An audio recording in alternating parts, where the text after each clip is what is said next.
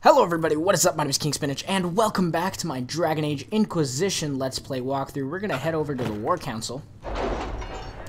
Sorry about the last episode, lots of technical difficulties. I just shortened it all down for you guys. I hope you enjoyed the post-commentary thing anyways. But we're gonna pick up all the missions that I sent these guys on. We're gonna cash them in, or whatever it is. We're gonna complete them, I guess. I think they're the blinking ones. Yeah, address and open, yep.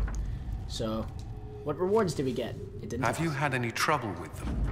Not at all. Ooh, 30 I will inform you if that changes.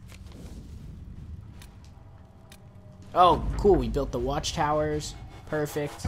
Oh, man, I should have read those. Dang it. Well, if you guys want to see what they are, or what they were, feel free to just pause the video, check those out. I'll read this, though. The Turn of High-Ever. To whom it concerns, the Turner of High-Ever wishes to convey our deepest sympathies on the death of Divine Justinian V. The Most Holy was incomparable in her wisdom and dedication to peace, and we had high hopes that her conclave would succeed. We will hold a vigil in High-Ever in remembrance of Justinia, and cordially invite the Inquisition to attend. Sincerely, Tyron Fergus Coastland. We have a number of Ferelden officers. We could send an honor guard. Yeah, all right, Cullen. What about this one? Arden Hightown 3, Varric's Revenge, Ruffles. I need a favor. Actually, let's call it a loan, since I'll pay it back. I got a letter from my editor in Kirkwall today. She tells me that Arden Hightown 3, the repuncheoning, appeared in print from an Antivian printer a couple weeks ago. I'll give you a moment to contemplate the horror that is that title. I had my contacts in the Merchants Guild look for the author a couple years back. The best they could find out after sending a couple hundred gold was that Pyrrhal Bechelenforth is a pen name. I could have told him that for free. You've got contacts with the Antivian print houses. Maybe you could find out more than the guild, Varric. If this author has evaded the Merchants Guild, the Crows might have a better choice for investigating. All right, Liliana. Let's see what we have. Go, you do you. Okay, what's this? Gather coin, recruit soldiers, scout the hinterlands. This is Val Royeaux and the other things. So let's do the gather coin for Josephine, which is, I think she just goes and gets money. Up until now, Inquisition forces have had the benefit of the Chantry's deepest coffers. Now the Inquisition is forced to seek out its own sources of revenue if it is to going to grow further. Trade in and out of Haven is limited at this point, but there are various opportunities to earn coin, provided the Inquisition is willing to focus its efforts on the matter. She takes the least amount of time. Perfect. Alright, now, let's head to Val Royeaux, because we're going to be doing a lot of story these next few episodes. Thank God. I love story. I'm so excited. The remaining Chantry clerics have declared the Inquisition heretical. Attempts to gather allies against the breach have been rebuffed, and at this moment we could not step foot into the capital without being attacked by a mob or arrested. We must convince the Chantry to permit us entry into the city so that we can show them the Herald of Andraste is not the monster they believe. Recommended levels 4 to 7. We fit right into that gap. Having the Herald address the clerics is not a terrible idea. You can't be serious. Mother Giselle isn't wrong. At the moment, the Chantry's only strength is that they are united in opinion. And we should ignore the danger to the Herald. Let's ask him. Well, you know, I'm not really that worried. What can they do? It's just talk. Don't underestimate the power of their words. An angry mob will do you in just as quickly as a blade. I will go with him. Mother Giselle said she could provide us names. Use them. But why? This is nothing but a... What choice do we have, Liliana? Right now, we can't approach anyone for help with the breach. Use what influence we have to call the clerics together. Once they are ready, we will see this through. All right. Address the Chantry in Val Royeaux. The remaining Chantry clerics have declared the Inquisition heretical. Attempts to gather allies against the breach have been rebuffed, and at this moment we cannot... Oh, I just read that. Power cost 4. We have 27. We got more than enough. Let's do it.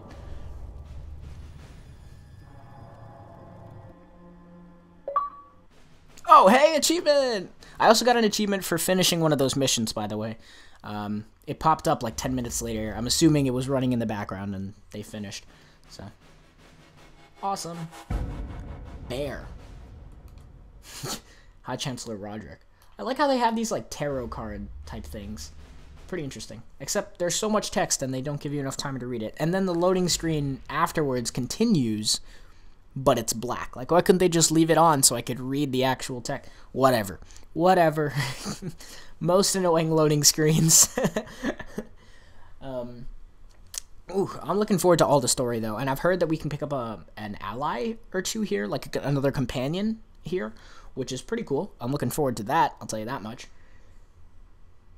But mostly I'm interested in the story. Like, I want to know what happens next.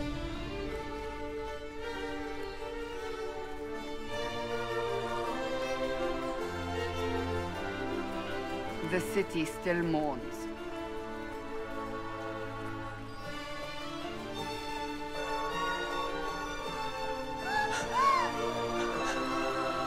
Just a guest seeker, but I think they all know who we are. Your skills of observation never fail to impress me, Varric. Sass. My Lord Herald. You're one of Leliana's people. What have you found? The Chantry Mothers await you, but so do a great many Templars. There are Templars here? People seem to think the Templars will protect them from the Inquisition. They're gathering on the other side of the market. I think that's where the Templars intend to meet you. Only one thing to do, then.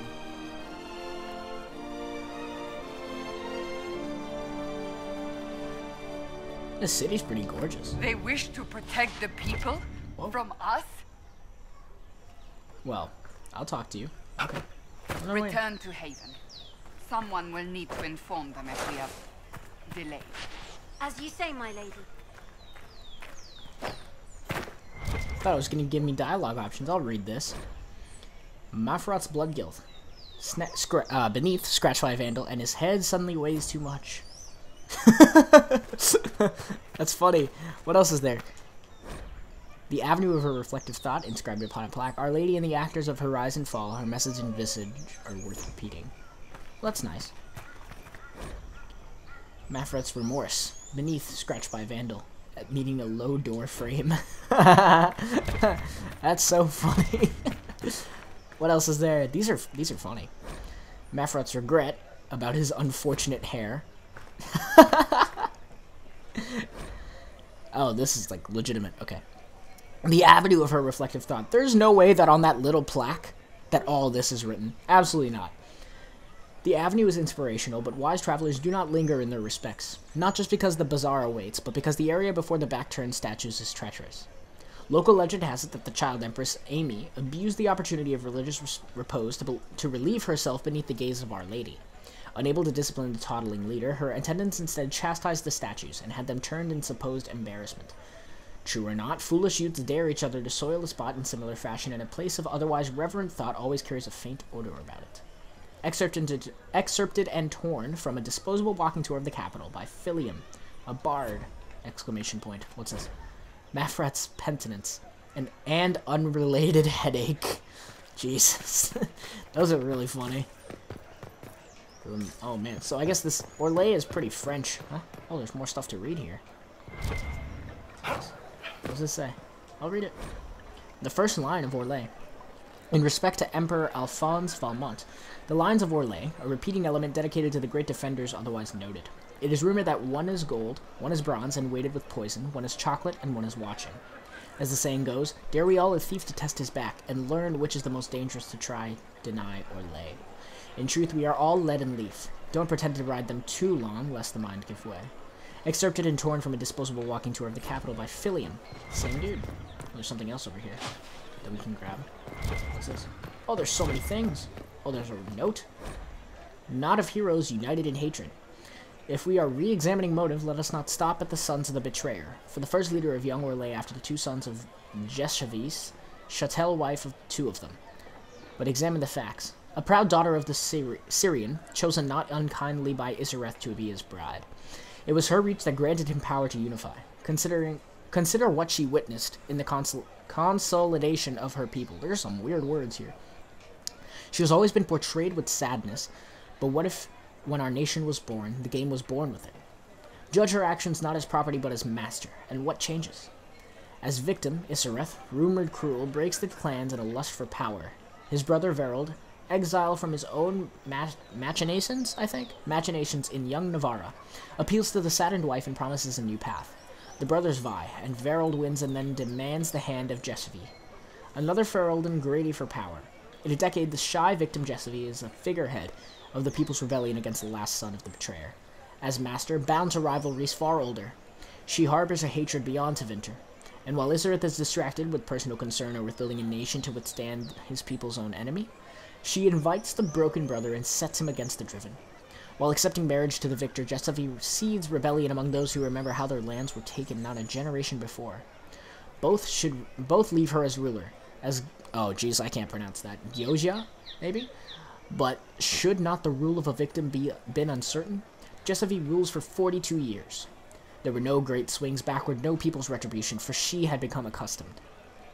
If the goals of Isarith were selfish and the goals of Jessavy was to reserve them, then Orlais is born of the failure of both. But if Isarith built his father's wall and Jessavy wanted revenge, then we are a nation of two successes, two partners, in opposition but in partnership.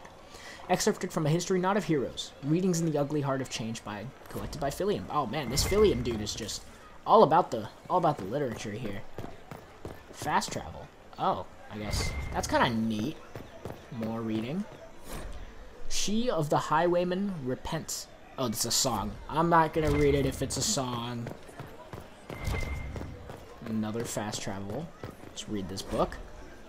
Emperor Florian. Grand Duke Florian was not supposed to ascend to the Orlesian throne.